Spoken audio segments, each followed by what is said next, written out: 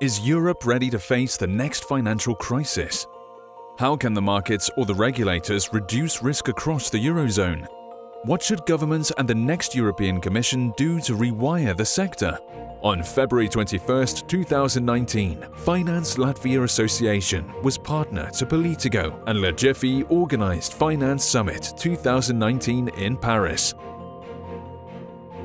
Almost 150 industry's top minds from banking, asset management, insurance and more, together with European policymakers, examine the challenges and opportunities for the financial services sector during the final push to strengthen Europe's financial architecture before Brexit and the European elections.